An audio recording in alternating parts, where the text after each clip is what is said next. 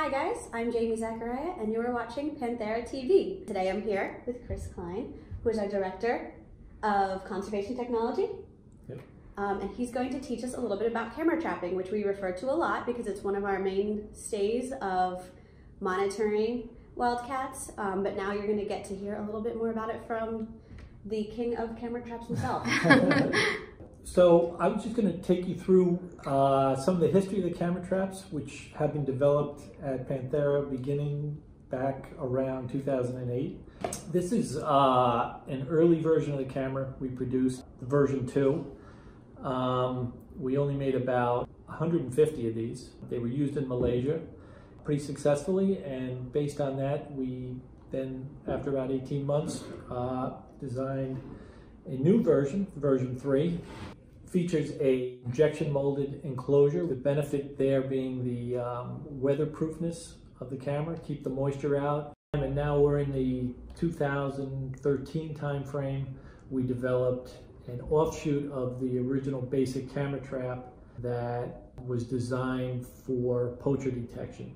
So in order to do that, we added a functionality which included a GSM module which communicates over a cell phone network, basically making the camera a real-time security camera. Our most recent design is the version 7, which is just being produced now. In addition to greater performance through a new processor internally, it has Wi-Fi and Bluetooth capability, which simplifies the process for the field teams to program the cameras, configure the cameras, and execute certain functions wirelessly, which helps them to set up the cameras in the field. What's next? We have version 7. It's new and sparkly and wonderful, but what's next in general when it comes to the technology that we develop? Among the things that we want to focus on in the coming months are a poacher cam that doesn't depend on a cell phone network. So in these very remote areas, there isn't cell coverage.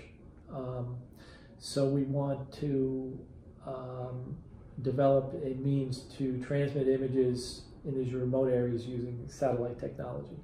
Ultimately, these cameras are a tool to enable researchers to do what they need to do in terms of understanding the wildlife that's out there and basically measure the results of their conservation efforts. You know, is it making a difference? They have a baseline measurement with the cameras, and then at a future point they do another population density study and make judgment about whether what they're doing is effective. So. Okay, well, thank you for sitting with us today and explaining this really important and really awesome technology, and that we hope you enjoyed learning a little bit more about how we use science to study wild cats. Thanks for watching Panthera TV. Follow us at PantheraCats on YouTube, Facebook, Instagram, and Twitter.